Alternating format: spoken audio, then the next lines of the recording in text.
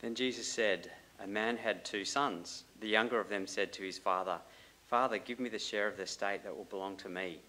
So he divided his assets between them. After a few days, the younger son gathered together all he had and left on a journey to a distant country. And there he squandered his wealth with a wild lifestyle.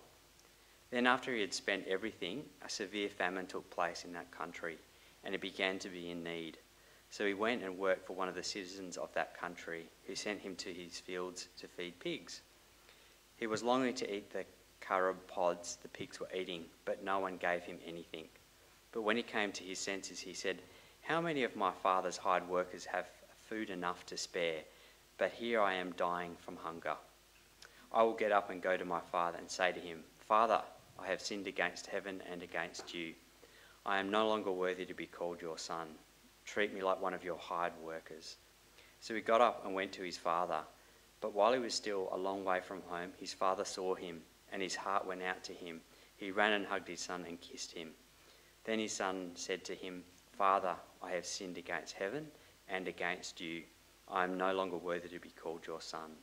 But the father said to his slaves, 'Hurry, bring the best robe and put it on him. Put a ring on his finger and sandals on his feet. Bring the fattened cow and kill it. Let us eat and celebrate. Because of this son of mine was dead and is alive again. He was lost and he is found.' So they began to celebrate."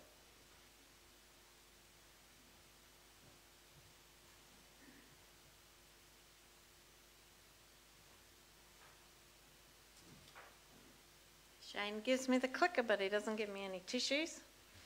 And he leaves me sitting there to get through a sermon when my nose is running and my eyes are leaking. But I'm glad to see you all here. I'm glad to see I can't see the Northerners, but thank you. Like, I seriously need a tissue. Give me a moment. Live streaming. All right, that's good. Yes, it's great not to see the Northerners.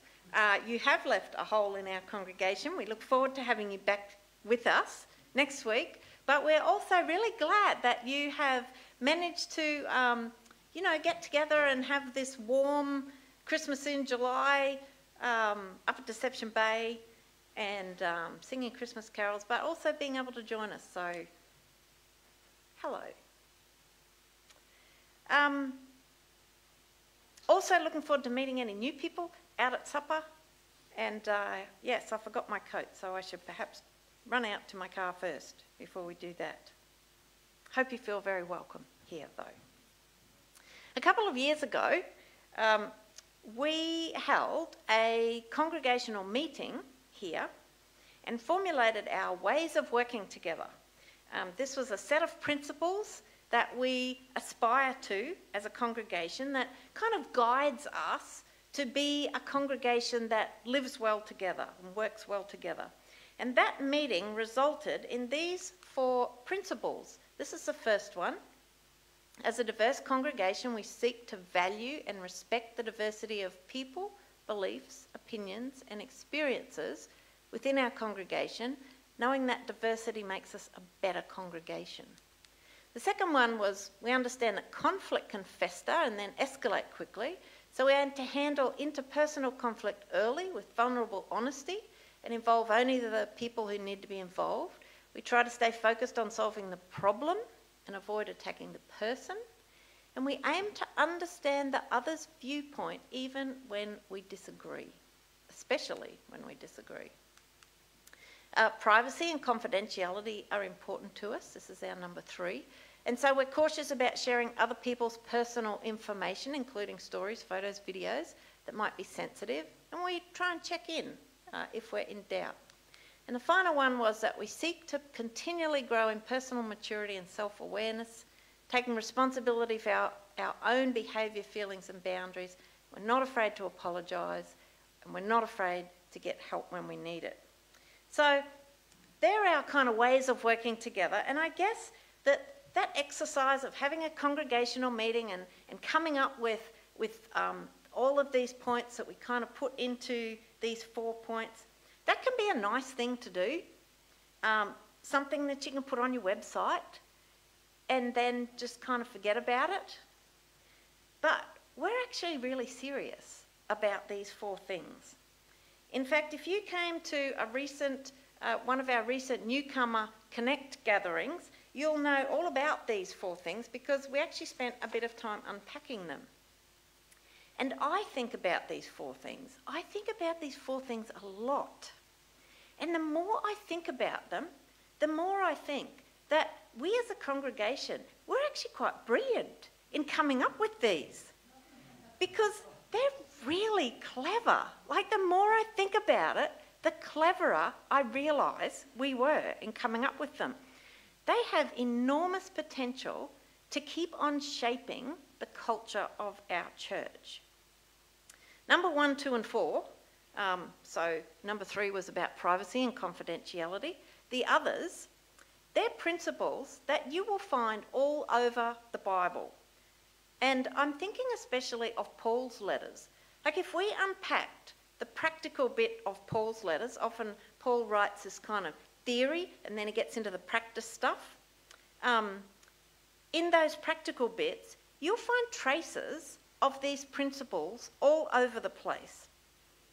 He's got this metaphor about the church being a body with many parts that are all different, an emphasis on unity through diversity. He appeals to people who are creating factions in the church and begs them to find ways of sorting out their disagreements. And he has this constant appeal to growing in maturity. Paul is promoting our ways of working together in his churches. I think that's cool. I particularly want to look at that first one tonight, our first way of working together, and point out just how clever it is as a principle that guides our church. So here it is again.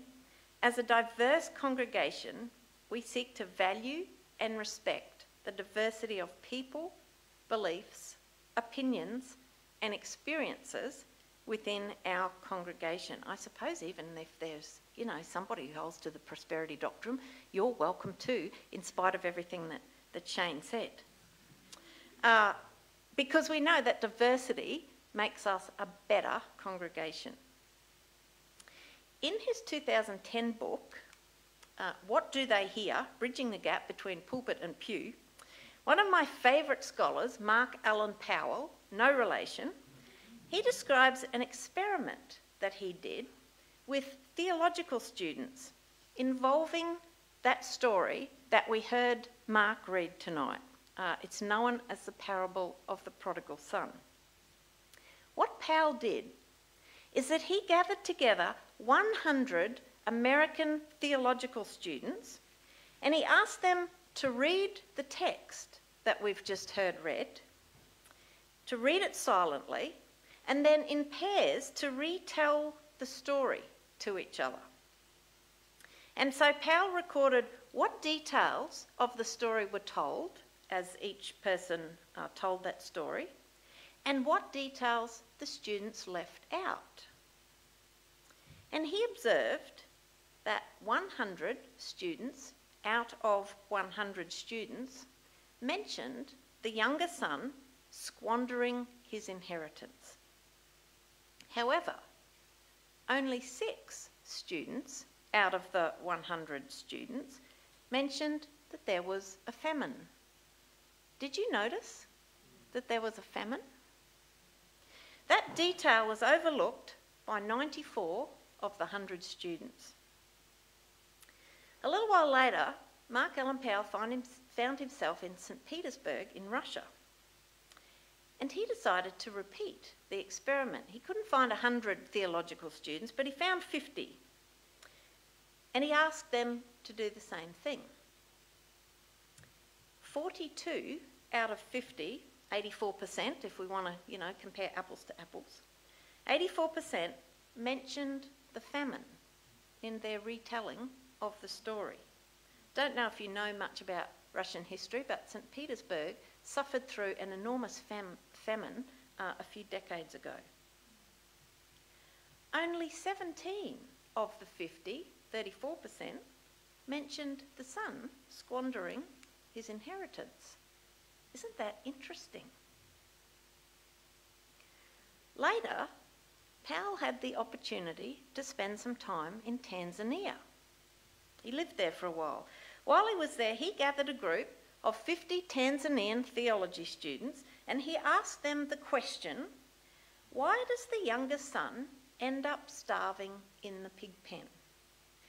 You see, he was curious to see what the Tanzanian students would say. Would they see the son's situation as a result of him squandering his inheritance? Or would they see his situation as a result of the famine? 80 Tanzanian students answered, because nobody gave him anything to eat. That's why he ended in the pig pen. Do you know, all three details are there in the story. And they have roughly equal emphasis.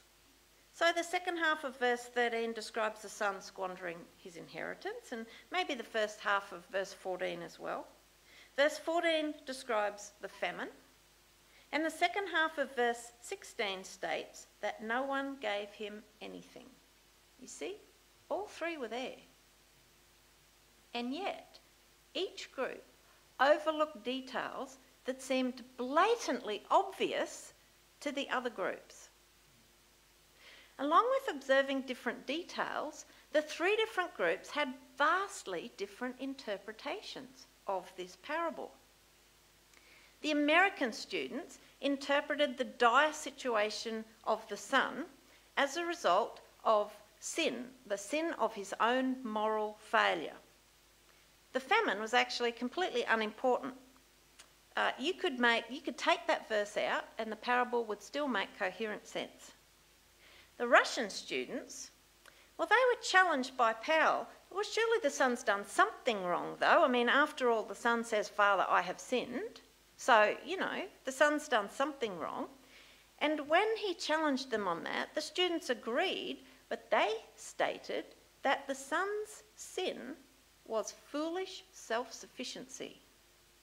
Because rather than value his family, he trusted in his own rugged individualism, and that was his sin. Because when famines come, as they inevitably do, only a fool would try to survive it by themselves. How the son spent his inheritance, well, that was largely irrelevant. I mean, all that did was put him in the same boat as everyone else. The parable made coherent sense without the son really getting the inheritance and squandering it. When Powell told them about the American students and what the American students said, the Russian students laughed and they said, well, isn't that typical of those capital Americans? They think that wasting money is the most sinful thing that you can do. Now, for the Tanzanians, the sin lay not with the son, but with the far country, a society without honour that did not care for the stranger and the alien in its midst. And for them, the parable is a contrast between the Father's house, which represents the kingdom of God, where the undeserving find a welcome, and the far country, represented by the scribes and the Pharisees who grumble that Jesus eats with sinners. Isn't that interesting? I suspect that probably most of us here would probably sit in the same place as the Americans, perhaps. That's the interpretation that we've mostly heard.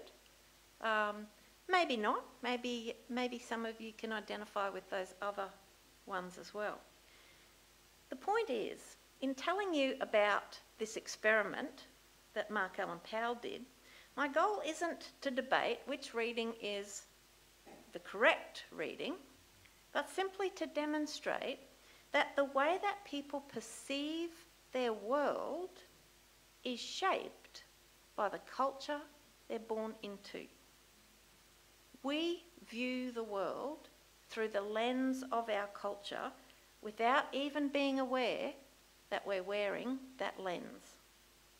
It's kind of like being born with a set of contact lenses that are colours everything red, and we can't conceive of viewing the world any other way until we encounter someone who's wearing a different set of contact lenses.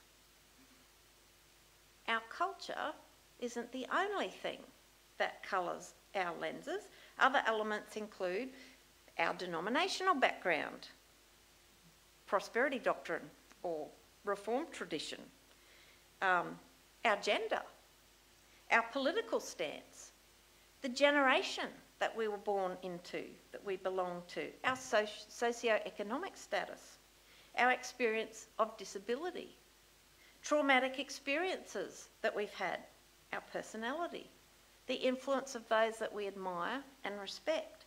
All of these things make up our set of contact lenses. Do you know, I was thinking about it. I bet our birth order affects the way we read the parable of the prodigal son.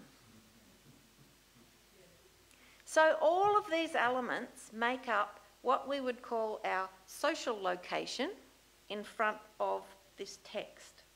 My social location creates a lens between me and the words of this parable, the words of any text actually, and that lens can both illuminate but also obscure what I read there. Does that make sense? So there are some details in a Bible reading that you notice because of who you are that I overlook. Even when I read that same text a dozen times, I just don't see it. And there are other details that I notice that you do not. So if we have an American, a Russian and a Tanzanian in our small group studying the story in Luke 15, we will get a much richer understanding of what is in this parable. But the parable hasn't changed at all. Only the way we've seen it has changed.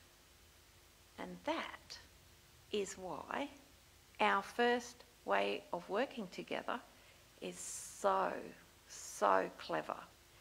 Because this doesn't just happen with our reading of the Bible. Our social location, that lens that we have, it impacts our perceptions of everything.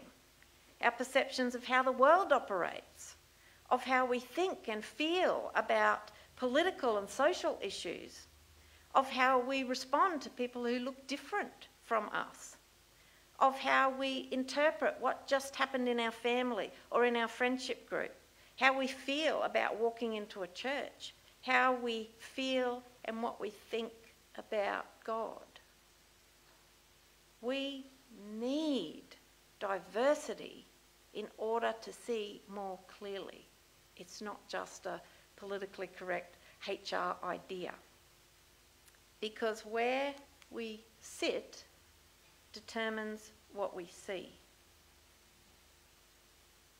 It is just too easy to divide the world into the people who are right, those who see things from my perspective, they're the people who are right, and the stupid people, or the hateful people. But you know, the older I get, the more I realise that the people who disagree with me, the ones who don't see things from my perspective, they're usually not stupid, they're usually not hateful, they just see something because of their location that I can't see because of mine.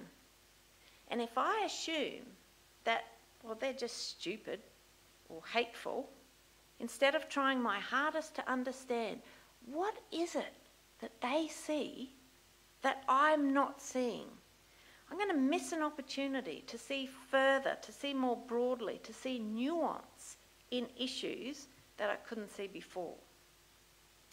Now, I might, of course, still end up disagreeing with them on any particular issue. I may strongly disagree.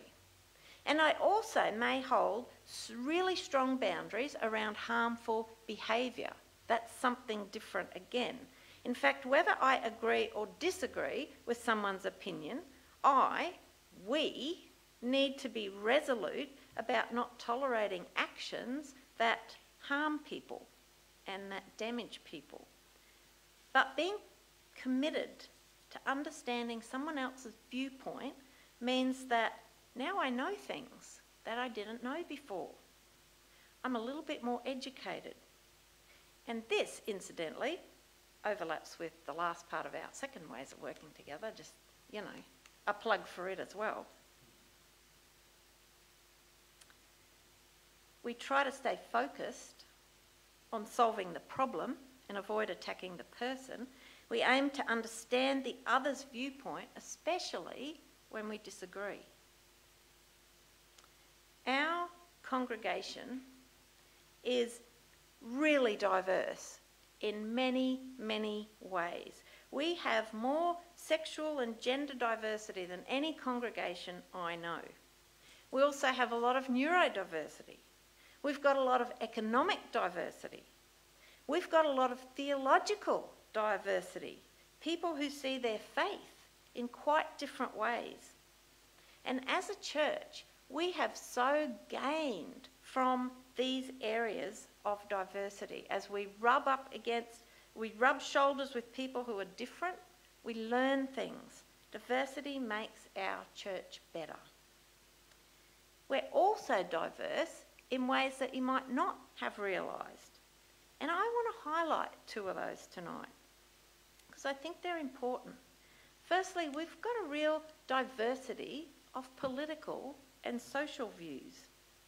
And nowhere does diversity become such a heated source of tension as it does with political and social issues.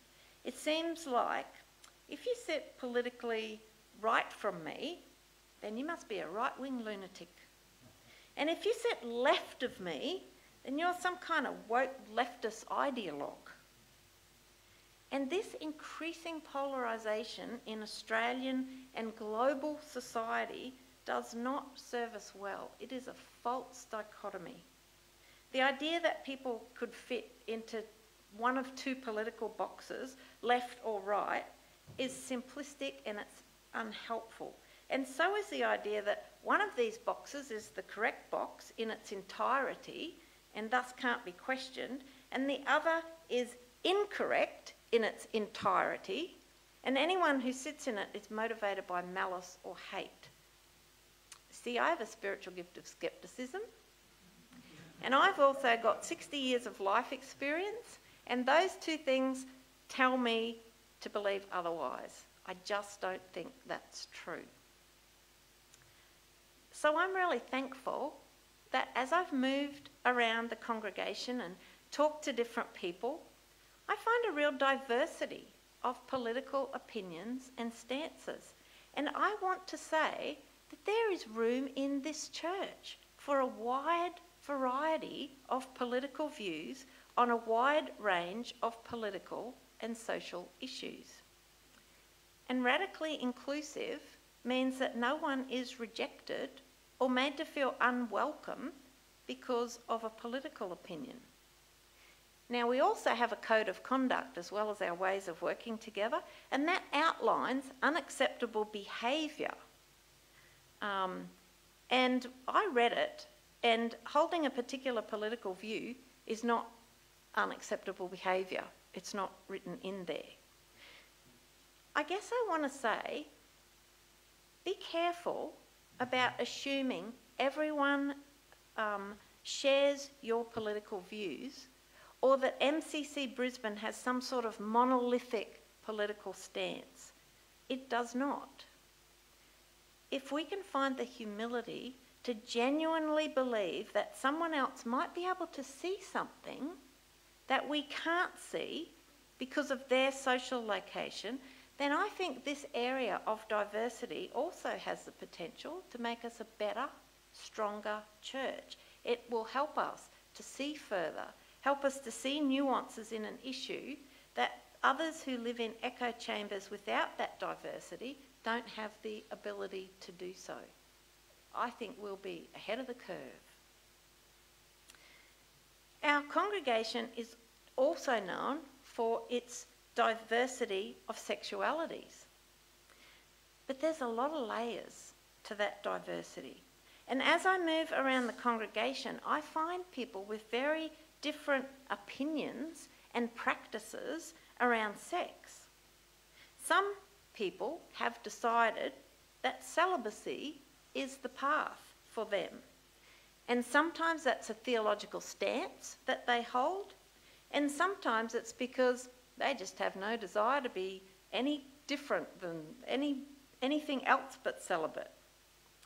Others are really comfortable being in a sexually active relationship, and they couldn't imagine living any other way.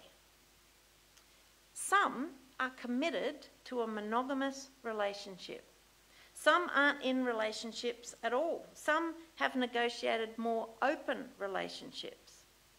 And for many, these stances and beliefs are in kind of a state of flux. There's movement in people's positions, and yes, I threw that in as a deliberate pun.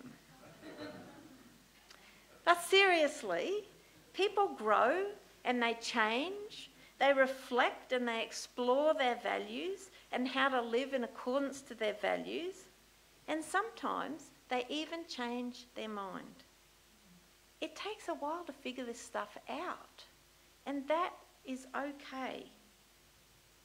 So I want to say that in this area of sexuality, we might have really deep-seated opinions. We might disagree with others in our congregation. But, number one, can we keep building a climate of grace? We're so good at that. We're here at MCC. This climate of grace can allow people to reflect and explore their own sexuality, their own values around that, and how that intersects with their faith, without constantly having to look over their shoulders to assess how they're being perceived by others. I think that we can do that. I think that we are doing that.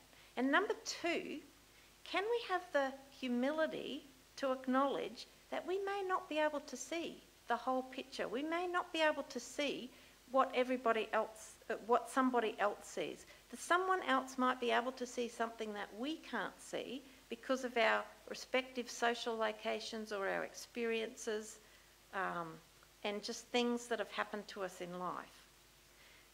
Embracing diversity and believing that it makes us a better church is one of our ways of working together.